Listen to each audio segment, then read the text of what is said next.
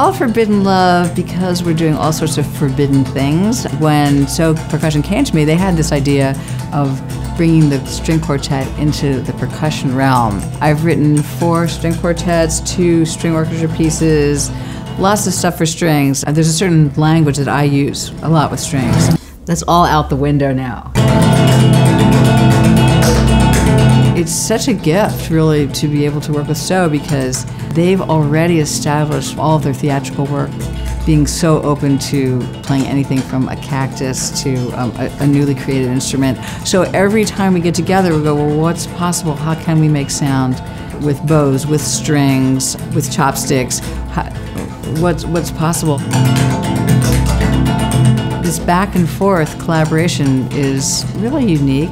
We're only going to get to the unknown because we're figuring it out together.